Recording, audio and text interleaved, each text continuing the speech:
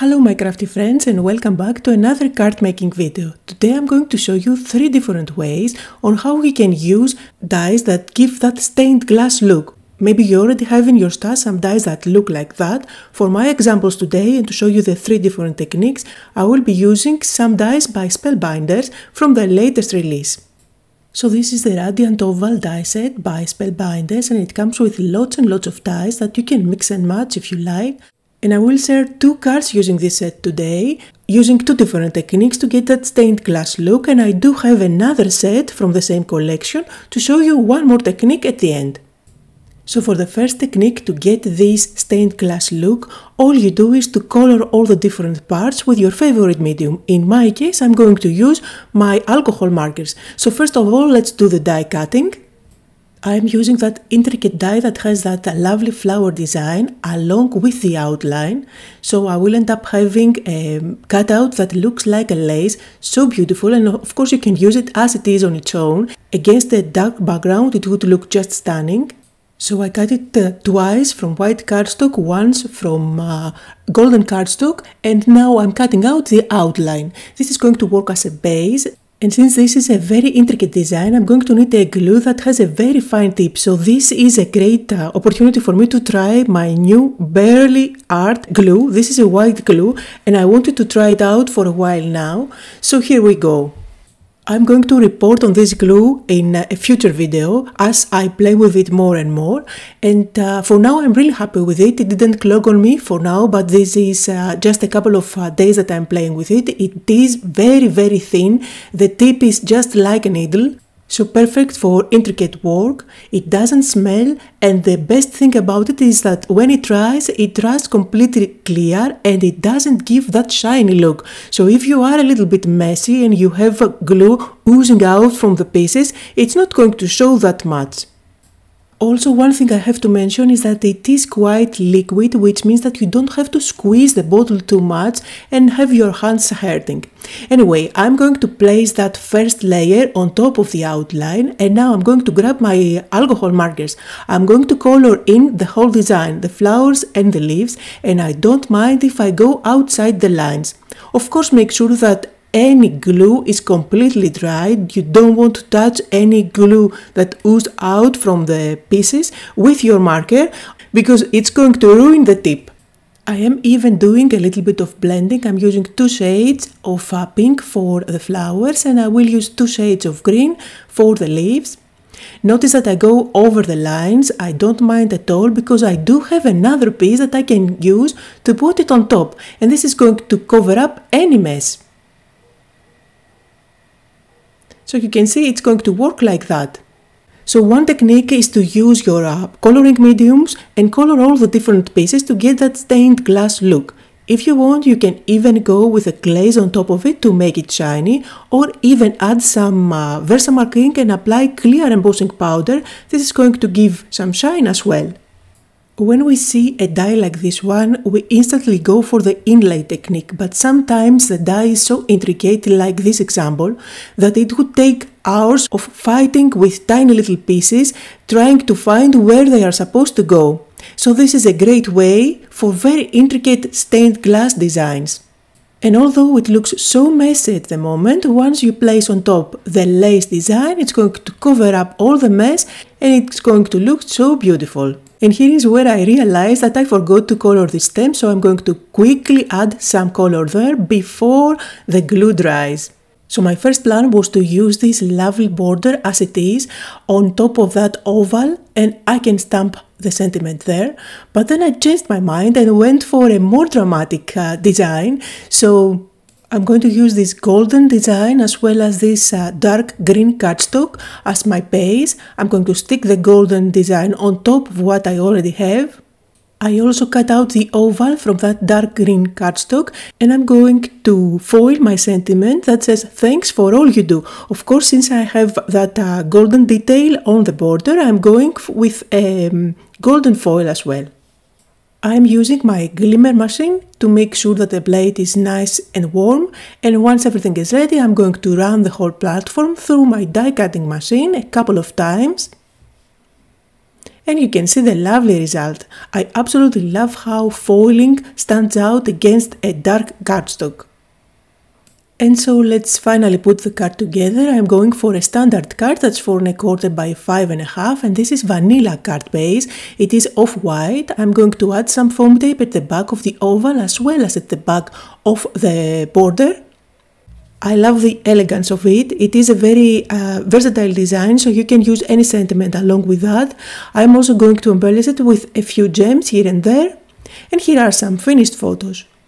So again, if your stained glass design is very intricate, just go for it and color all the parts with your alcohol markers without having to fight with tiny little pieces of paper. However, if the design is quite big that you can play with paper, you can use any colored cardstock or even glitter cardstock. For this example card, I'm using the 2 dies that were included in the previous set, and this time I'm going for a completely different design. I'm going to combine the oval as well as those rays inside and cut them out from white cardstock. So now I end up having the outline out of white, and I'm going to cut out that shape 2 more times, once from lighter yellow and once from a darker one, so that I can alternate the rays inside my shape. Again, I did use only the outline oval shape to cut out a base. I'm going to stick the intricate design on top, and then on the inside I'm going to stick every little piece. Now this of course isn't time consuming because this design is very simple and the pieces are quite big. And this is only when I recommend doing the inlay technique, since it's not going to be frustrating and it's not going to take forever. So here is my easy and quick way of doing that. I did add glue only on every other one of the rays, and now I'm pushing them down, so they are going to fall exactly where they are supposed to. Just a tiny little piece didn't fall on its own, and then I can remove all the rest of the pieces that didn't have glue, and now I'm going to add the lighter yellow. I'm going for a summer card, and for the sentiment I went with Summer Vibes. This comes from the Tweed sentiments from my collection, and I did white emboss that. I'm going to stick on top the oval, and you can call this card done. It is clean and simple, really bright, and I think it is perfect for summer. However, I'm going to show you just a couple of touches that you can add if you want to take it a step further. So I did cut out the seagulls, 3 seagulls, and this comes from the die from my summer Birdhouses die set.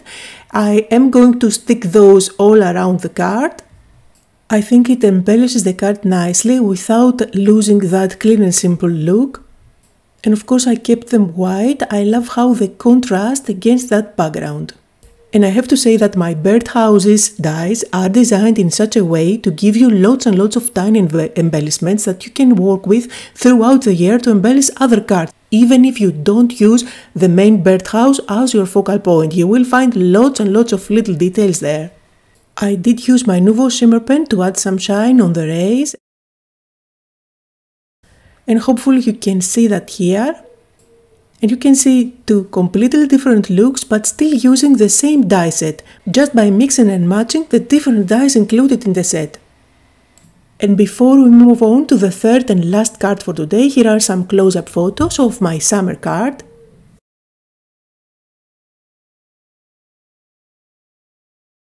For the next card, I'm going to use the Tulip Trio die set from the Stained Glass collection by Spellbinders, and it comes with many dies again that you can mix and match to create completely different designs. So I will be using some of them to show you the third technique. When you are going with stained glass designs, you can create windows and you can have openings where you can see the inside of your card, or even you can make a shaker card. And that's exactly what I'm going for today. So I'm going to use the circle with the 3 tulips as well as the outline, and I will also use the square die to create a panel. Since I'm going to have a square panel, I decided to go for a square card as well. So this is 5 1/4 by 5 1/4. This is a ready-made card base that I have from Spellbinders, and there are matching envelopes, square matching envelopes for that, but you can make your own if you want to.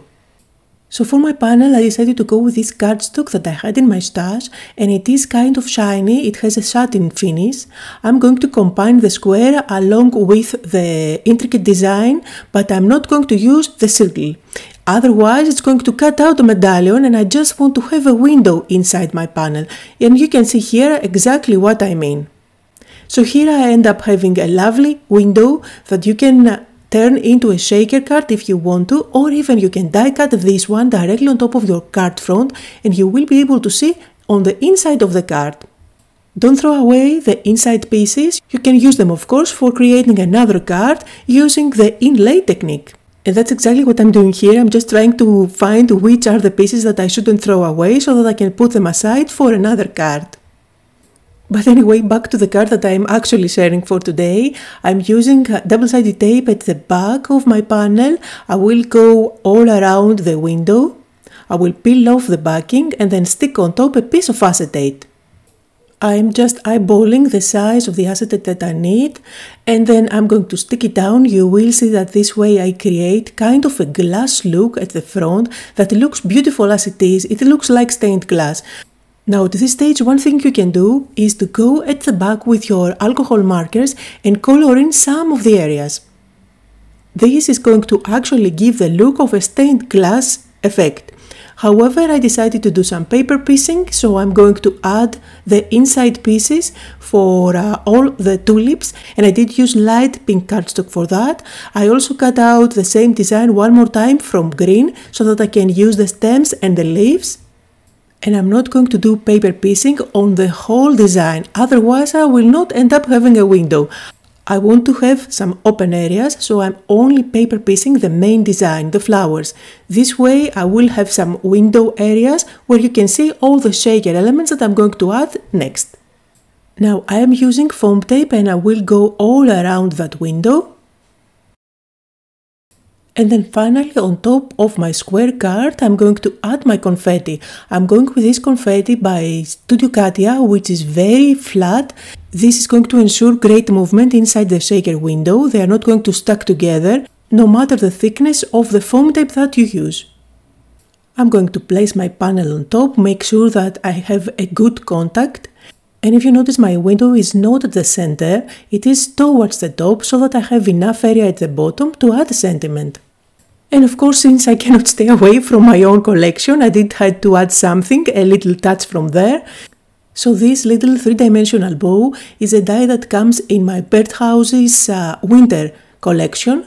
And of course it is super versatile, you can use it throughout the year in so many different ways. Just a touch of cuteness. Now I'm also going to add some gems on each and every one of the tulips, and I did also went with "You Are So Amazing" as a sentiment. Really versatile card again, you can use any sentiment that you want. And here are some close-up photos on the third and last card for today. So these were just 3 ideas on how you can create cards with different techniques when you are working with dies that give that stained glass look. There are many more ways on how you can use them, but I hope that this video was fun and that you got inspired. You will find a link of all the supplies that I used down below in the description area as well as on my blog. Don't forget to like the video, to leave me a comment down below, and thank you all so much for watching.